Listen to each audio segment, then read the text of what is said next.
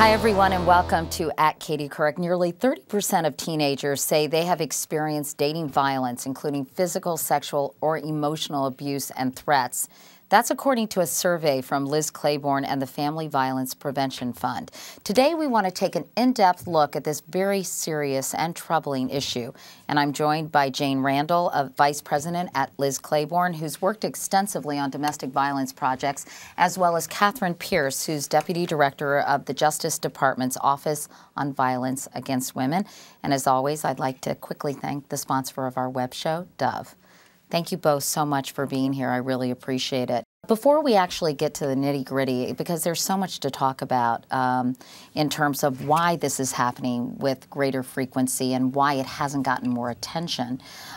Recently, we did a piece on the CBS Evening News about teenage dating violence. Let's take a look because I think it will give us a lot to talk about. Think I need you? I don't care. For too many teenagers, this is what dating in America looks like. You make me so pissed. All I remember was landing face first on the floor. Tina, 18, whose appearance we've altered for her safety, says during her 6-month relationship, the violence spiraled out of control. He got on top of me and he was slapping me back and forth. And he said, "Next time, do me a favor, call me baby, say that you love me." Raped, beaten, and berated on a regular basis, she stayed with him, believing the abuse was part of a normal relationship. I knew my aunt went through it, so I thought, if she stuck it out with him, with her husband for years, that I should just do the same and keep my mouth shut. When this outgoing 15-year-old, who did not want to be identified, met a cute boy in one of her high school classes, she was smitten. We had the same friends, we liked the same things, so it was good at first. And then what happened? We started to slowly separate because we would fight a lot. He was very controlling. Would always want to know where I am, what I'm doing. It's upsetting to you to even talk about it. Just when someone does that to you, you feel a loss of yourself. The controlling behavior eventually turned violent. Things got so bad she began skipping classes and avoiding work. Then he started stalking her. I was always locking my doors. We had a house alarm on my house, always turning that on, always looking behind my shoulder to see who it was. These two stories illustrate an alarming trend of escalating violence in teenage relationships. National Teen Dating Abuse Helpline, how can I help Calls you? and online chats to the National Teen Dating Abuse Helpline went up nearly 600% from March of 2007 to March of this year. And a recent survey shows even 25% of tweens say they've experienced physical violence in their romantic relationships. Stop crying and stay down. They're growing up in a world where violence is everywhere. Stay down or I will finish you off. Where teens are constantly bombarded with pop culture images objectifying and degrading women. In this generation, it's hard to resist the violence, and it's probably influencing the number of abusive relationships.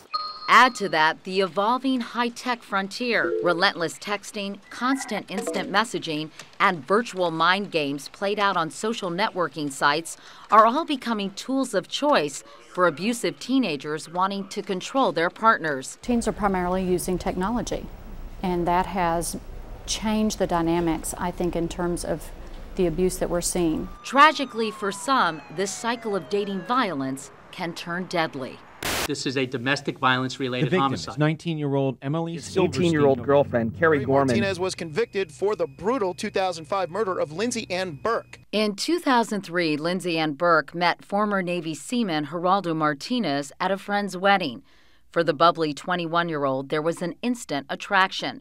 But a few months into the relationship, Lindsay's mother, Ann, noticed changes in her daughter. She became secretive, obsessed with instant messaging, and started to distance herself from friends. You saw this change in her behavior, and you were really at a loss in terms of what you could do to help her. I did go to several counselors. Not one of them picked up on the warning signs of an abusive relationship. After a tumultuous 2 years, Lindsay finally left Martinez. On the morning of September 14th, 2005, she went to his house to collect her things. In a fit of rage, Martinez repeatedly stabbed Lindsay and left her in his bathtub, where she bled to death. Parents don't realize how much a part of their life their children really are until you lose one of them. Anne's grief quickly turned to anger and then action. You're going to learn about dating abuse and dating A health teacher at a Rhode Island middle school for 23 years, she realized she had never discussed dating violence with her students. I went back to work, looked in the eyes of my 8th grade students, and asked myself, so why is it that I'm teaching them about heart disease and substance abuse, but I'm not teaching them about this? For 2 years, the Burke family pushed for legislation that would require dating violence awareness be taught in middle and high schools in Rhode Island. And I'm hoping that the Lindsay Ann Burke Act will get passed. The act passes. In July 2007, the Lindsay Ann Burke Act was signed into law. I know at that point, Lindsay was looking down and she was smiling.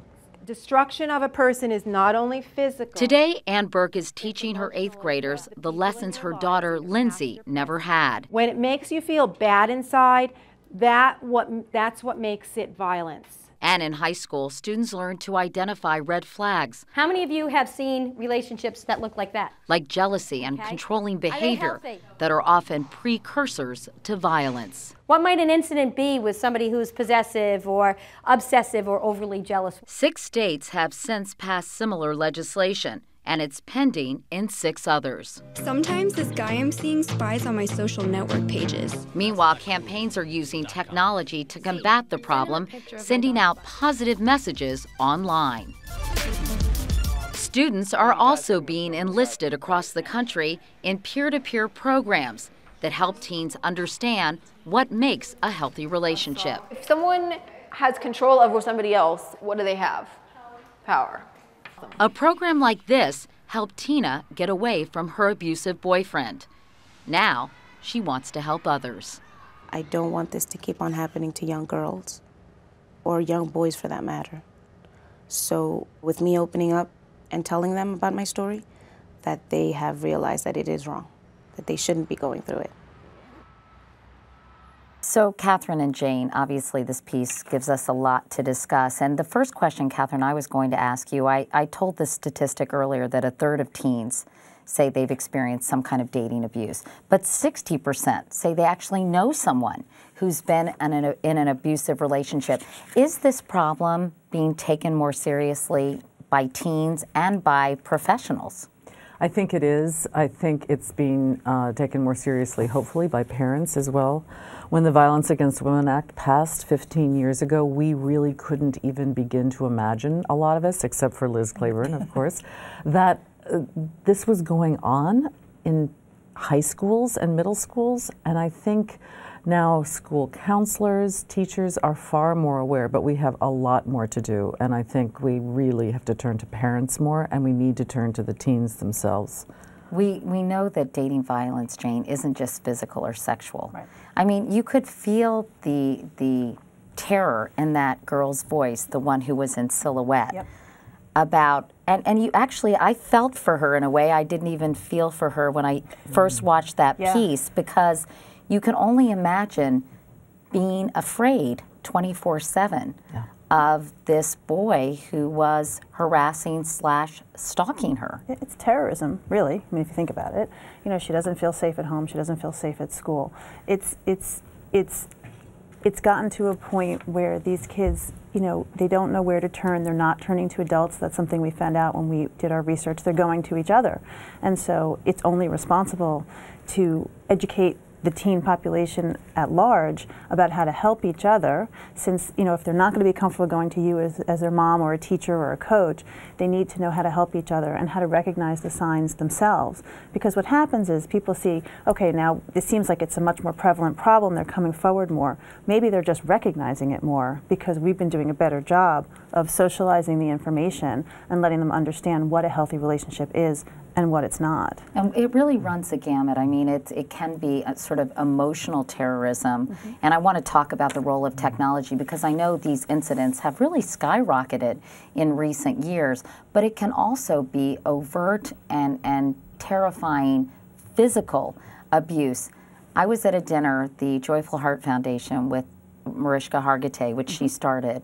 And Catherine, you told a story about a situation that to me really illustrated the scope of this problem. Can you just quickly tell us about this incident?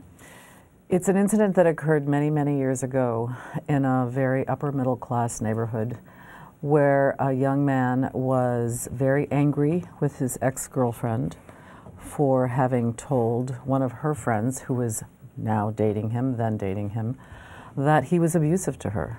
And he followed her home from school and dragged her into a field behind several homes and slit her throat, and then sat on her for over an hour, watched her bleed to death, and when he was convinced that she was dead, he left the scene.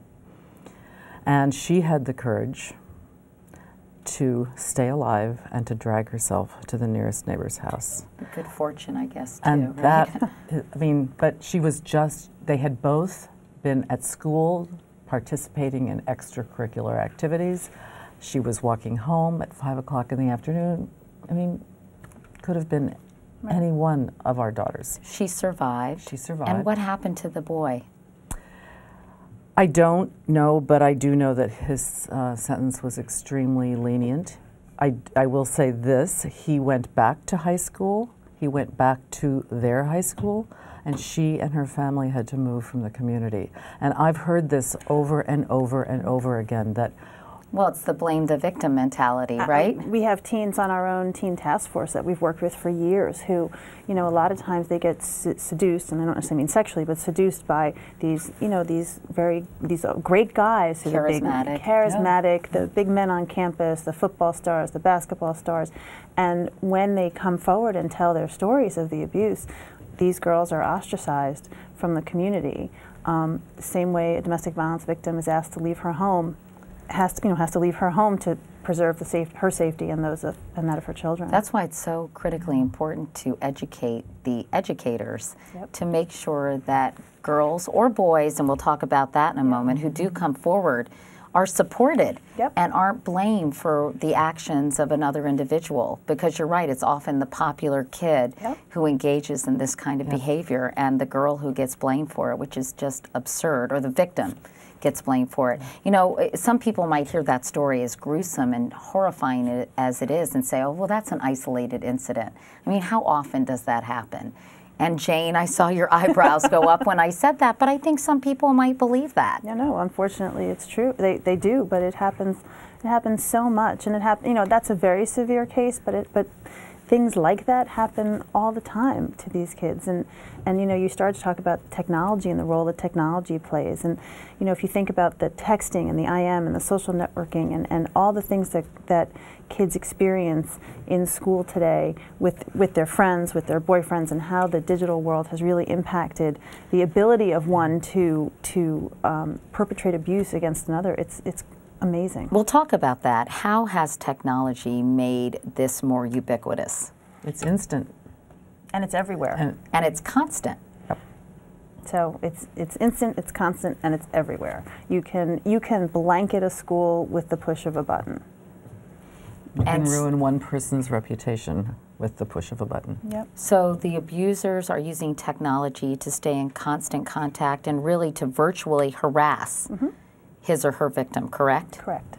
And I think it's the same as with adult victims. When a girl decides she may want to leave a relationship, that's one of the most dangerous times for her, and that's the time when the response is going to be the most abusive and the most hurtful. And that's why girls, and as you said, in some cases boys, end up literally having to leave their schools. And for those of us who've raised kids, we know how traumatic an experience that is. You leave your entire community behind. Meanwhile, when you talk about technology, it's so secretive. You know, when I was growing up, my parents would know if a guy was calling me incessantly on the telephone, would come into my room and say, what in the heck is going on?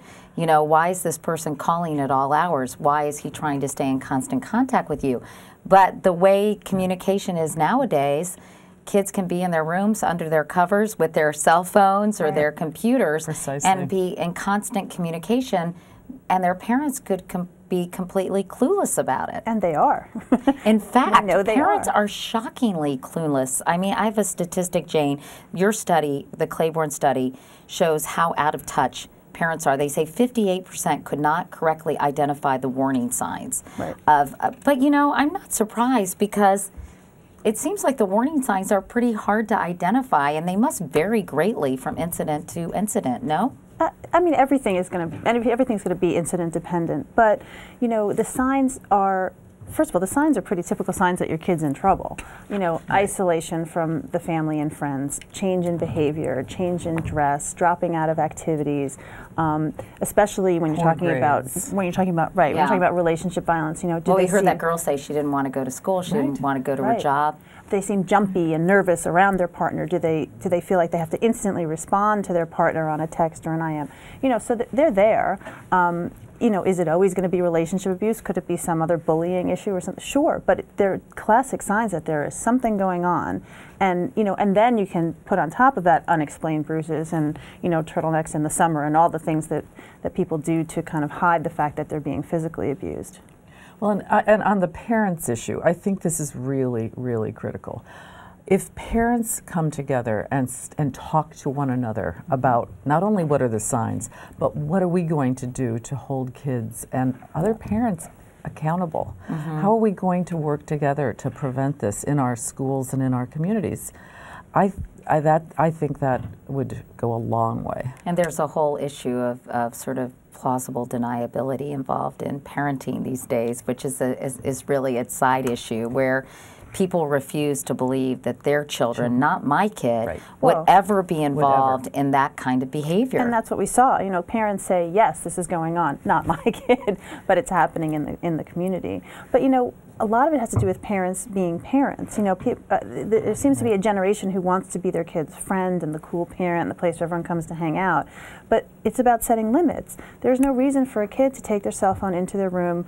You know, theoretically, once they're in the house, there's a phone that they can use. Mm-hmm. Or you know, at 9 o'clock you turn it off and you have to give it to your parent. You know, there are rules that you can set. I mean, I already said, my kids are little, but I already said to my husband, you know, we will not have computers in their rooms. You know, you have to have a public space. And I don't think anyone of us ever contemplated that, you know, we should not have computers in our kids' rooms or that our kids should turn over their cell phones. I'm feeling very guilty right now because my daughter has a laptop that she has in her room, and I have talked to her about it after a certain time of night, saying, because she has problems sleeping, which I think is actually exacerbated by using the computer late at night.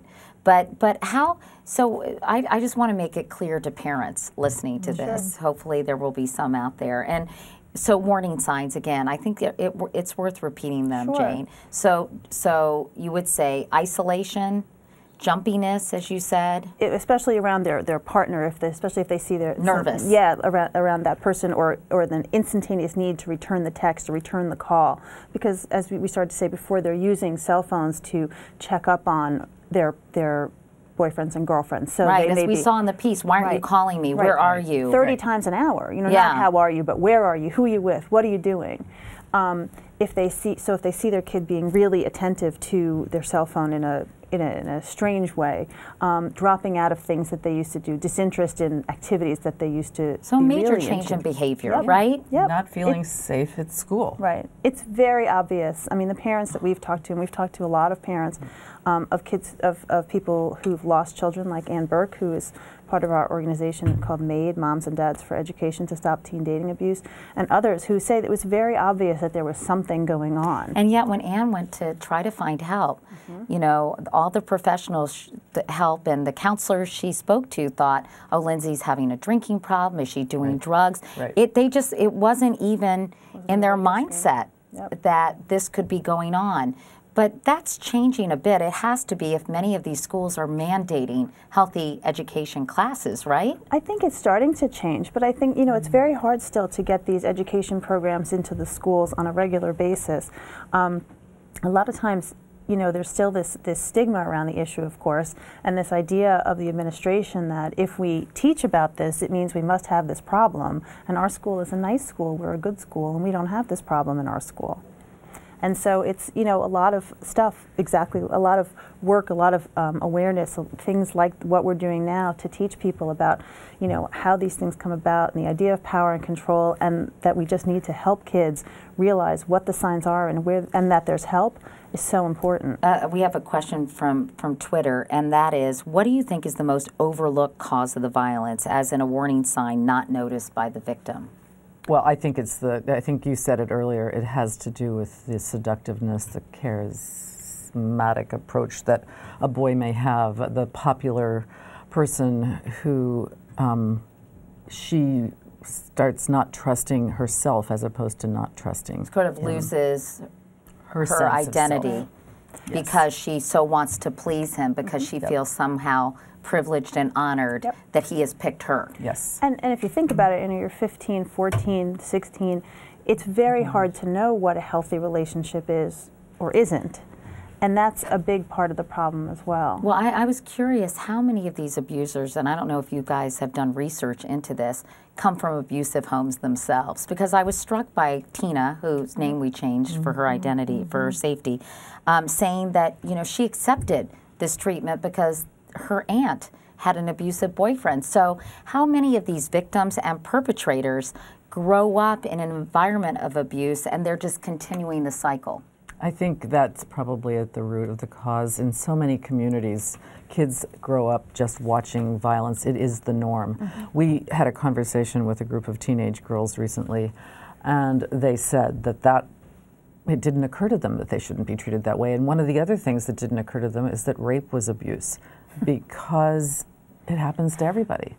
And so, you know, that kind of life experience is extremely, I think it shapes their attitudes. But also, if you grow up watching your parents fight, it affects your development. And what we do know, unfortunately, is that a number of young people go on to perpetrate violence if they grow up in violent homes. And so the best prevention is modeling and living healthy relationships ourselves. Can you turn that around, though? Let's say, you know, will education kind of turn that on its ear, this whole kind of conditioning to accept abusive behavior? You know, that's the hope. I mean, the hope is to teach these kids when they're young and starting to enter relationships, you know, to at least question what a healthy relationship is, to at least question, if this is making me feel bad, maybe it's bad. Yeah. You know, right before we sat down, someone sent me information that in the UK they have just mandated education on dating relationships starting at age 5. Really? From 5 to 15. Does that seem early to you? No. Really? Because you're not actually going to talk about dating relationships at age 5. What do you talk about at 5? You talk about healthy relationships. Healthy relationships. Healthy friendships. How people should treat each other. Exactly. Conflict resolution and how, you know, I wouldn't want my daughter dating at 5. My son was actually engaged at 5, but I think they're over it. That's true. I had my first boyfriend at 5. His name was Matt Foley, and we made out during a film strip. At 5? Yeah. Wow. I know. Anyway, moving along. What about the role that other kids can play in terms of helping? Because I know there's so many really exciting peer-on-peer programs that are going on in low socioeconomic neighborhoods and in upper-class areas as well. Older teenagers, I think, can be extraordinary mentors, especially if they're taught how to mentor younger kids. I mean, before my 13-year-old niece is going to come to me for advice, she's going to go to a girl in high school. And I think that's what I was getting at earlier when I said we really need to engage teens more in the solution and in prevention and intervention. And I think it's boys and girls, demonstrating healthy relationships, talking with one another about what that looks like. One thing you mentioned, boys and girls, because I got many comments after this piece ran that said, you know, sometimes boys are victims too, and why didn't we mention that? And I think that was a valid criticism, quite frankly. How often are boys victimized in this way? Because women taught to be equal can sometimes be as aggressive as boys. I mean, I think boys are victimized far more than they're willing to come forward. I mean, if you think about how hard it is for a girl to come forward and say that I'm the victim of this kind of abuse, you can only imagine, you know, what a boy would feel like. Maybe you know, he feels like any kind of manhood is totally being questioned. I think it's happening a lot. I think it's certainly happening in an emotional way. And I have to wonder, then does it extend to the physical? And we had, Catherine and I have talked about this a little bit before. I think there's also this notion for boys is that they're taught not to hit a woman, theoretically. So if they're being attacked, I think it's a little bit hard to know what to do.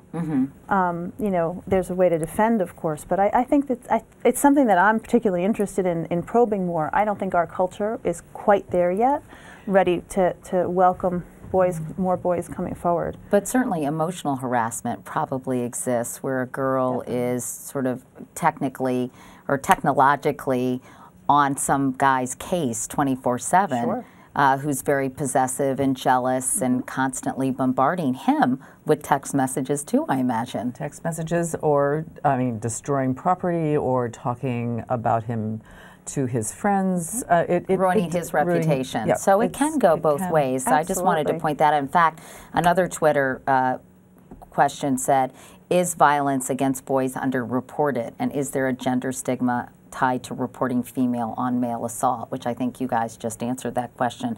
What about the role the Rihanna-Chris Brown incident played in at least raising consciousness about this whole issue and the somewhat surprising reaction by some teenagers to the whole incident? Can we talk about that? Sure. Yeah. I think the incident itself was unfortunately presented a very teachable moment and an opportunity for schools and parents and all of us involved in this issue to raise our hands in a much bigger way and start to talk about these issues. The reaction of girls, however, to blame Rihanna was a huge reinforcement of the stigma that exists in our culture, this victim blaming. Again, I always say, people are constantly asking the victims, why did you stay, versus asking the perpetrator, why are you treating this person this way? Why are you abusing the person? And I think that was a really a perfect example of that. The girls blamed her. She must have, I heard girls myself, she must have started it. She must have done something. She did start it. That's right, what they right, were saying. right. It's like, it had to have been Wasn't her. that the report? Again, that he got some text message or call from an old girlfriend. She got angry and was initially physical herself. And so I think that's why some people had a hard time. I don't think anyone justified the violence that he was responsible for, but it did seem to get a little murky in there, didn't it? I think it's, part of the problem with these issues generally is that it's always murky.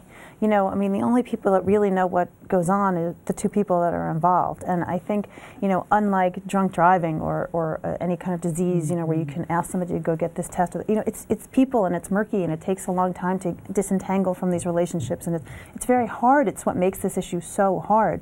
But one thing that I said to this group of girls that I was talking to is, like, let's say she did start it and she hit him first. He has a choice right then and there. And his choice is to stop, to not hit her back. He can stop the car, he can get out, he could call the police, he could do 18 different things that don't include beating her up. Right, and sort of the proof is in that mugshot where she was obviously, her face was severely beaten as a result of this incident. But do you think that, obviously it was a terrible thing for her and, quite frankly, for him, I think, although it remains to be seen if it's going to have an impact one way or the other on his career. But do you think it did bring more attention to this issue, certainly? Didn't the calls to the teen helpline go up? Way up after this. I think yes. It brought more attention, but I think that the murkiness of it, it's a little bit, it brought a lot more attention, a lot more awareness, and certainly, probably to parents, which is really helpful because it will then allow them to realize that this is an issue when they talk to their kids about drugs and sex and drinking. Oh, you know what? This is something else I probably should talk to my kid about. Yeah, definitely. I know I did. Every time I do a story on anything, like, taking Adderall to do better on a test, I come home and I say to my kids, okay, we have to talk about this. Of course. But, hopefully other parents feel the same way. In fact, another Twitter question asks, are young men who must meet a parent, especially a dad, maybe with a shotgun, just kidding, before dates begin as likely to act violently? So in other words, if you meet the parents, do you think that that is helpful in a situation? I would have to say yes, obviously. Anytime, I mean, maybe not. No, it doesn't help? Okay, well, I'm wrong about very that. Charming. Yeah, I mean, a lot of times these guys are very charming and accepted into the families, and that's part of the problem for these young women to come forward is that because the these people parents often like him. Sure. Exactly. Sure. And they see say, what's the matter with you? I mean, it does flip back on And they probably like women. the fact that the girls are being wooed or their suitors are highly, popular, high achievers, whatever, right? Exactly. Kind of BMOCs. Yeah. It would be nice if that was a preventative kind of thing where meeting the parents really made a difference, but I don't That's think. interesting, because I would have thought it would be helpful and to have a less secretive relationship, but as you said, one not of the case. families that lost their daughter in Maryland, she was killed by her boyfriend 3 weeks after her college graduation, and there they have pictures from college graduation. There he is, having celebrated it with them. They didn't know him that well, but he was invited to participate. And Are the perpetrators? Do they have? Obviously, they have some emotional and mental issues, but is there a profile other than somebody who's popular and charismatic and charming that? If somebody like that goes out with my daughter, I can be kind of on the lookout for certain things, signs in the perpetrator, not in the victim. Well, I think it's her gut that really matters the most. She probably is the person who knows best. And I think one of the things that we are most intrigued by right now in our work is what we're calling differentiation, because there isn't one type of perpetrator of violence against women or one type of perpetrator in an intimate partner violence situation, because we all grow up with very different life experiences. But it does run the gamut of the continuum that we talked about. And we have to learn more about that, and there is research that is starting in Do you that. think more states, Catherine and Jane, will adopt sort of what Ann Burke did in Rhode Island in terms of mandating healthy relationship classes? I think so. Ohio just did. And that's what we're working with these moms and dads around the country and working with the National Foundation for Women Legislators to try and get all these states to realize how important it is to educate these kids, from middle and high school every year, so that they have some basis. Education really, back to your point earlier, is the best way to break the cycle going forward. We want to help whoever is obviously in a situation now, but what you really want to do is prevent it.